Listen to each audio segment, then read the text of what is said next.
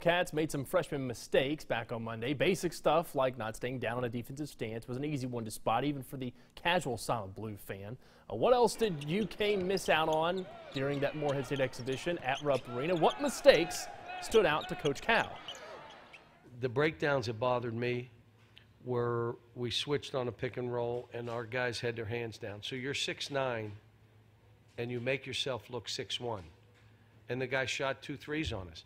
Second one that I'm bothered by is we tried to steal balls. It's not how we play. We're not trying to steal balls. We're trying to deflect balls, but we're not trying to get out of position. And every time we got out of position, they made a three or a basket.